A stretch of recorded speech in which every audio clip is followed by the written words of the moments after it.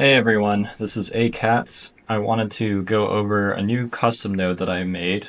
It's called AK IPAdapter Custom Weights. So I just want to kind of explain why I created this node and how you can use it to make some interesting animations. So if you haven't already seen Leighton Vision's or Mateo's video on how to use the IPAdapter weights to schedule image transitions, I highly recommend you go watch that video. But to get a basic idea of how it works, it's used to crossfade between a set of reference images using IP adapters. And so let's say I have 4 images, then I'll basically have my images partitioned into 2 image batches. The first image batch will contain all my odd numbered images, so first, third, fifth, etc. And my second image batch will contain all my even numbered images, so second, fourth. And then what this node will do is basically crossfade the weights between these batches. So my first image will decrease in weight as the second image is increasing in weight. So you'll get this kind of crossfade effect between them, and so on and so forth. And so here's a little example of how that looks after rendering out the video. And so this node is fantastic. The only issue I had with it is I wanted to have more control over exactly when these transitions would occur. So right now, let's say I have 4 images, then the first transition is going to happen about a quarter of the way through the animation. The second is going to happen around halfway through the animation, and then the third transition is about 75% of the way. But I wanted to have it so that my first transition would, let's say, happen around halfway through the video, and then the second would be around 80% and then 90% of the way. And so to do this, I created the IPAdapter custom weights node, which gives you control over exactly at which frame to start these transitions at, and also how many frames to transition over. So to get an idea of how this new custom node works, let's look at an example.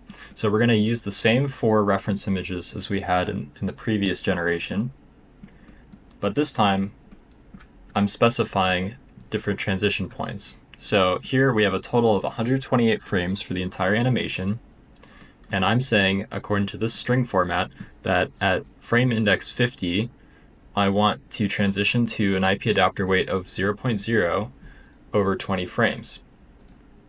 And then followed by, at a frame index of 80, I want to transition back to a weight of 1.0 for 20 frames.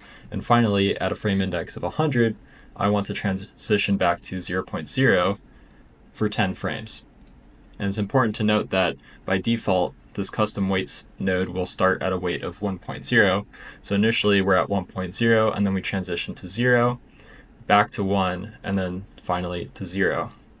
And to get an idea of what that looks like here, you can see basically here's all the values. So we're starting at 1 all the way until frame index 50, and then for 20 frames we transition to a weight of 0, and then 80 we start transitioning back to 1, and so on and so forth.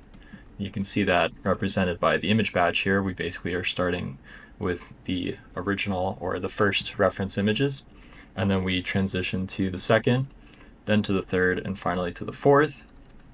And you can also see how that looks like using this mask preview, where 1.0 represents white, 0.0 represents black. So for the first 50 frames, we're essentially staying at a weight of 1, and then we're slowly crossfading to a weight of 0, and then back to 1, and then finally back to 0. So here's an example of what that looks like after rendering the video. You can see that the first reference image stays on screen for longer, and then about halfway through the video transitions to the next reference image, and so on and so forth. So one last thing to note about this custom node is that you can actually specify the easing function used to interpolate between frames or weights. So by default, we're using a linear interpolation function that's defined by this default timing parameter, but you can change that from linear to ease in and out, or ease in, ease out. And you can also be very explicit and say, I want for this first transition to use an ease in function, and then maybe on the second transition I want to use an ease in out interpolation function, and finally I want to use an ease out. And to get an idea of how each of these different easing functions compare with one another, I've written a guide where I go into depth on how each of the easing function changes the output and the look of the transitions. And I will be posting this guide in the description if you want to take a look for more information. Thank you for watching. Hopefully you found this guide useful. Let me know if you have any questions, and I'll see you guys in the next one.